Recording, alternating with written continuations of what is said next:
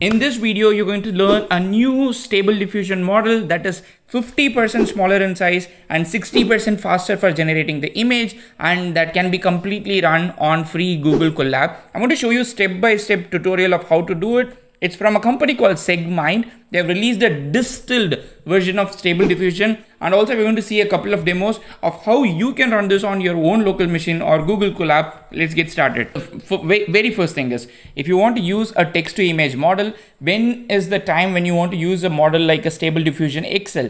And you might think that, okay, I can probably go to DALL-E 3 and ask a question. Let's say this is a question that we want to answer. Design a photo of American President Joe Biden with blood in his hands. And this question is not going to be answered by DALL-E 3, because all it is going to say is, I'm sorry, but I cannot create or promote imagery that could be perceived as harmful, offensive, or misleading. Please provide a different description or let me know how can I assist you in another way. And these are the moments when you actually think, oh, it would have been better had I had an open source solution than having a closed solution which is being controlled by a for-profit organization for various reasons. And that is exactly why you want to use something like Stable Diffusion XL.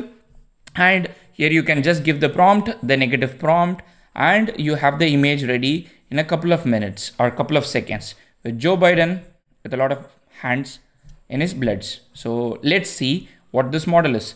This model is called Segmind Stable Diffusion Model, SSD. It's a 1 billion parameter model. This model is actually a distilled version. So when you have got large language models, people use different techniques to do knowledge distillation so that you can have a smaller version of the model without compromising a lot on the model's capabilities. So this is a 50% distilled smaller model offering 60% speed up when you compare it with Stable Diffusion XL, SDXL, while maintaining high quality text to image generation.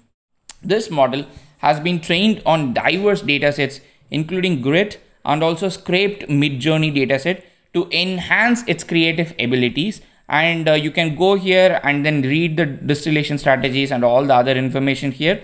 But using this model is actually very simple because it's part of Hugging Face's diffusers library. I'm going to take you to my Google Colab and then show you how it is done.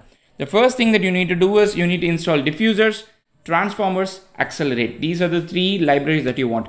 Diffusers, transformers, accelerate. Once you have these libraries installed, then the next thing is from diffusers, import Stable Diffusion XL pipeline. So even though this is not necessarily a Stable Diffusion XL model, because this is a distilled version of SDXL model, just like any other fine-tuned SDXL model, you can typically use this model as part of Stable Diffusion XL pipeline. And import torch for data type. Then you can say create a pipe.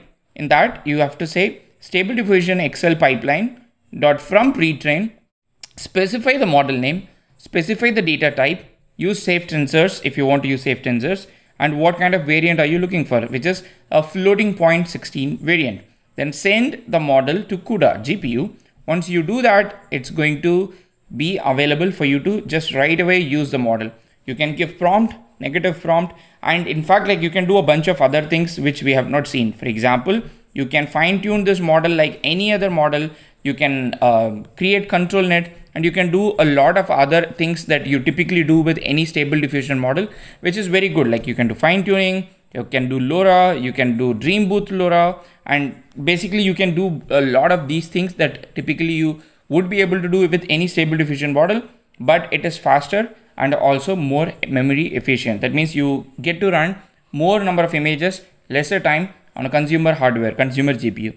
A typical question that we usually ask, an astronaut riding a green horse, negative prompt, ugly, blurry, poor quality, send the prompt, send the negative prompt, get the image, then display the image.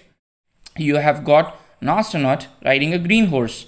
The next one, a cute baby bear baby in mug, flowers around, watercolor style. And for the same image, this is what you got. It's actually cute and pretty. And the final one that I just showed you, design a photo of American President Joe Biden with blood in his hands, and you give the prompt. So you can take this and then let's try one more image. Okay, so I'm going to ask DALL-E, Okay, design a photo of Elon Musk holding a gun. I could have asked a cigar as well, so but let's try with a gun. Okay, it's not going to do for me, so I'm going to go to Stable Diffusion and paste this in a new cell with the same set. So I'm going to just say design a photo of Elon Musk holding a gun. Negative prompt, ugly, blurry, poor quality. If you want to ask plastic, 3D, deformed, you can do it and then run this.